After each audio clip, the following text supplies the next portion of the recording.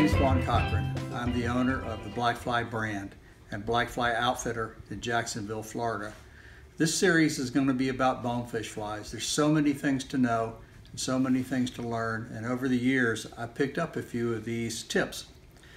The most important thing I can tell you about bonefish flies is it has to hit the bottom in 2 to 3 seconds. That's really all you need to know. It's very important as to figure out how do you get a fly to do that. Obviously, if you're in real shallow water, it doesn't take a lot of weight to get down to the bottom, and sometimes those flies are referred to as blind, like a blind Charlie. That fly is tied so that there's absolutely no weight around the fly, which is like this fly right here. It has no eyes. The next fly that you would look at is this one that has plastic eyes, like this guy right here. So if you're in shallow water, you don't need a fly that has a lot of weight.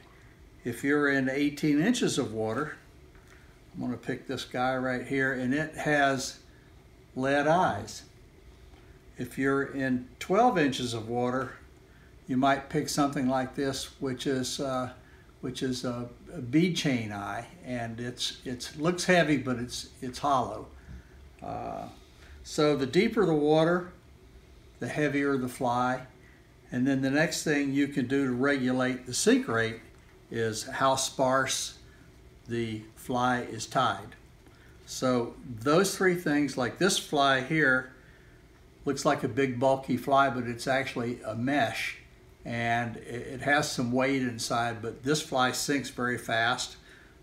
This is a permit fly or a bonefish fly. I've used this for both. So just remember, the most important thing about any bonefish fly is the sink rate, and how you achieve that sink rate is either by how much material you tie on the fly and what kind of eye you tie on the fly.